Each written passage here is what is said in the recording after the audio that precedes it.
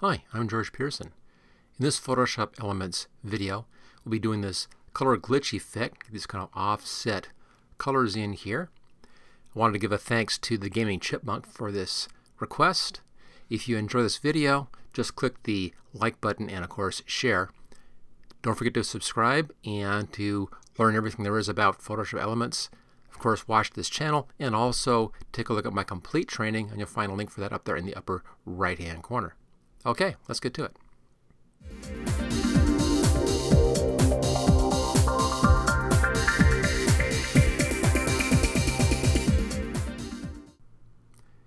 Here's the original image I used for this color glitch effect. You'll find a link to download this on the materials for this video. Now I'd like to have this floating, so I'm going to pull this out like that and then enlarge the window. Just grab the bottom right hand corner, pull that down, and zoom in. Just a couple of clicks should be good. There we go. Nice large size, easy to see. Now if you aren't set up to do this floating window trick, go up to Edit, come down to Preferences and General right there. And right here it says Allow Floating Documents in Expert Mode. Make sure that's checked and the one beneath it is checked as well. Then choose OK. Now if your image is docked, you can grab the Name tab and make it into a floating window. Okay. This is real nice because we're not using any tools on this particular trick. So it's easy to do a nice large picture and really see what's going on. Okay, we need to have two copies of this background layer. So grab your background layer up to the new layer button like that. There's copy one. Let's drag up to the new layer button again. Copy two. Now on the top one, double click and rename this one green. That's our green layer. Not grin, but green. There we go. Rename your second layer red. Let's hide the red layer. We need to convert both of these into black and white layers, but we want them emphasizing the color that's on the layer. So here's our green layer. Go up to Enhance and come down to Convert to Black and White.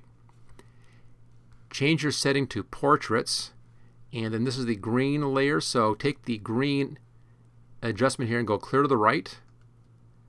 And then move the rest of these just about into the middle position. They don't need to be exact, but just about middle position on those.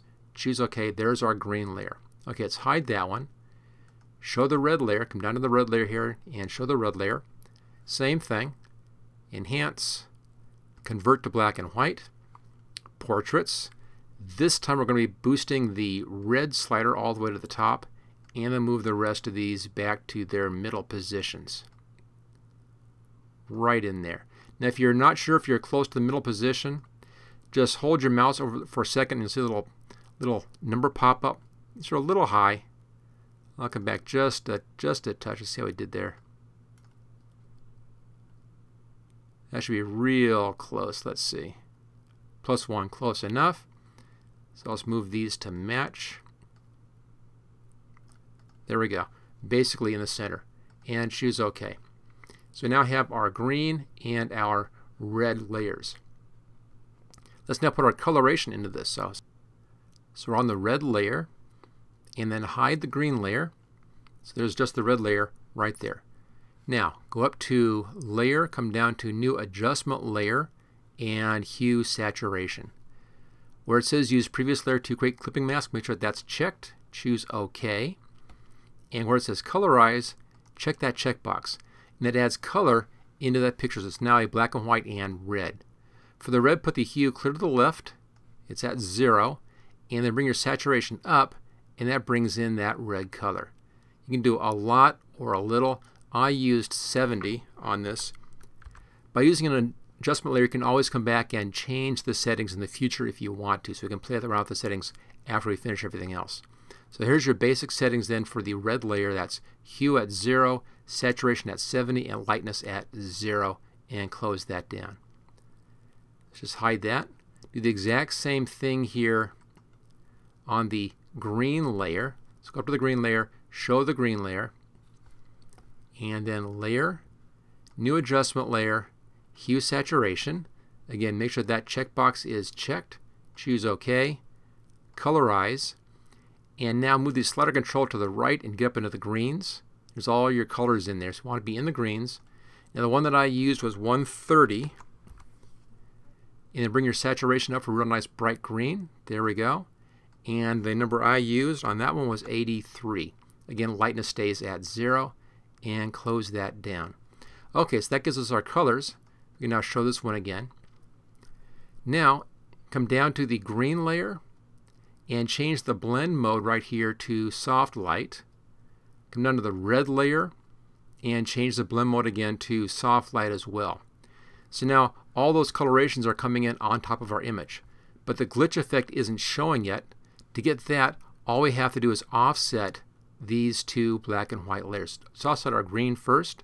Click on your green layer, go up to Image, and come down to Transform and Skew.